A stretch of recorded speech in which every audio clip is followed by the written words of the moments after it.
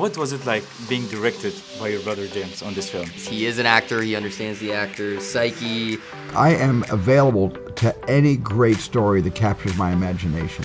Thank you so much, Raffi, and thank you. I'm so happy you liked the movie. How was it working with Nicole Kidman? She's fun, Nicole. She's so sweet and fun, and we laughed a lot on this set. Normal conversation, my English is okay. But for the dubbing, you have the Pacific to say something. That drives me crazy. Did you guys enjoy shooting this film? This one was a lot of fun. I didn't want it to end.